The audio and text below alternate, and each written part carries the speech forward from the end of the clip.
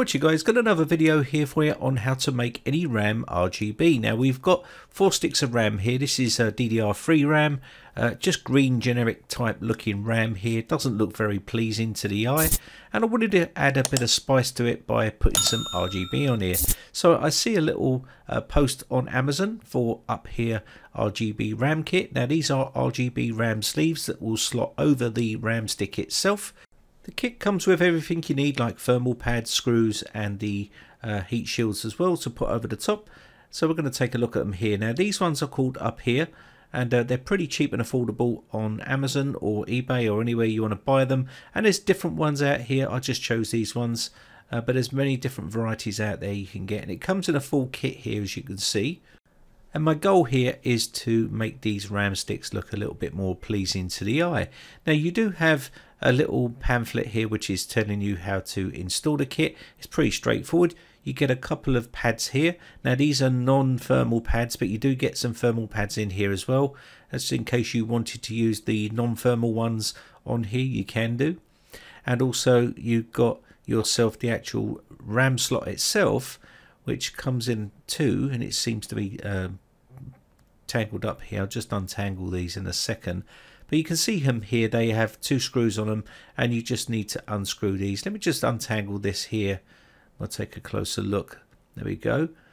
So what we're going to do here, you've got a couple of plugs on the end here. One is your 3-pin here, and I'd advise you to put these onto some sort of fan header or something like that at the back of the case, because it's going to look really messy otherwise. You've got your RGB part at the top here, and you've also got your spreader there that will go over the RAM itself. So as you can see, pretty nice looking. Makes it look better than these plain Jane green generic RAM sticks here, which do look a bit horrible. So let's go ahead and put some thermal pads on here and try to see what they look like. So here are the thermal pads. Now I'm going to put thermal pads on here to hopefully dissipate any heat, and that may also help performance with these older sticks of memory as well. So these are a bit sticky, so I'm just going to stick these onto the actual RAM themselves. Now you can spend a lot more time than I'm doing here. I'm just going to be using this as some sort of test to see what it looks like. Now will this replace RGB itself? No, it won't. These are not in any way, shape or form a replacement for proper RGB RAM, because obviously these, you have no control over the color system. They will just basically cycle through a bunch of colors, which gives it a nice effect. Now if you're using old memory like this, which is DDR3 memory, then obviously this could add a bit of bling to any type of bland memory like the old green memory here. So all I need to do here now, I've got my pads on here, and just remove these 2 screws and then take the plate off. Now all this is just a little LED strip underneath a piece of plastic here, which is going to generate some sort of colors coming through the top of the plastic, which in itself isn't fantastic, but to be honest, when you're looking at an old system like this, then it could add a nice bit of color to that RAM, whereas without it, it would look very plain and boring. So now I've got the plate off here. Now they do different colors for these as well. I've chosen black, but they do silver and a bunch of other colors as well. And you can see this is where the plastic is here.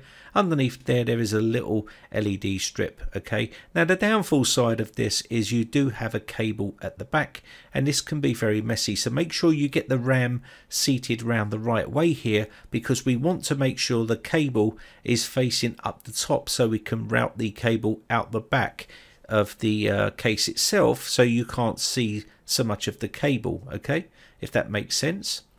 So what I'm going to do here is just put these on, and then put the little shield on here and screw it back down.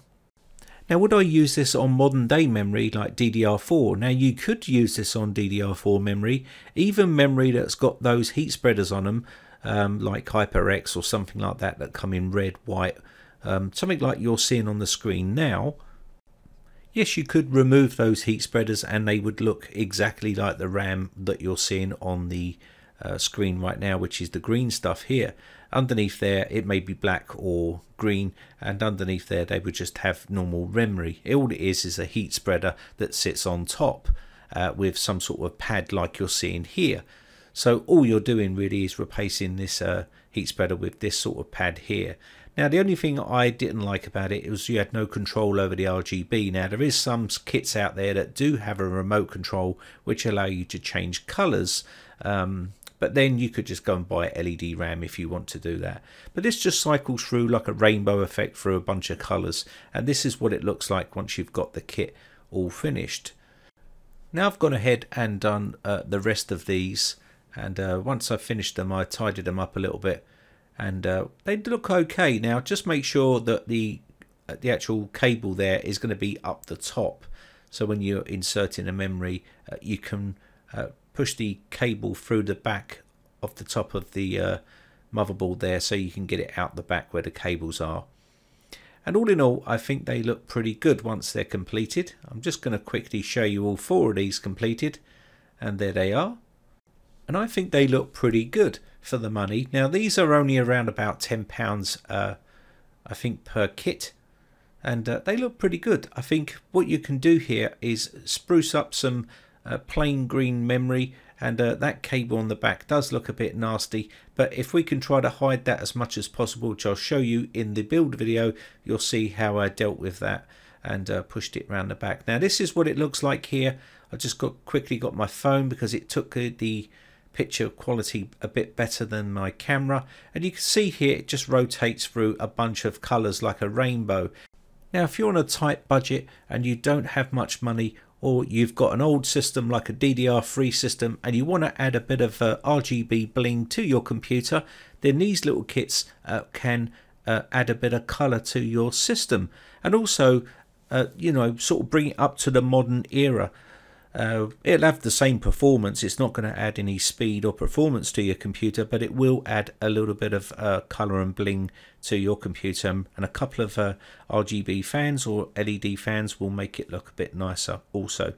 Anyway, that's about it for this video. My name is Brian from briteccomputers.co.uk. I hope this one's been helpful to you and you enjoyed it.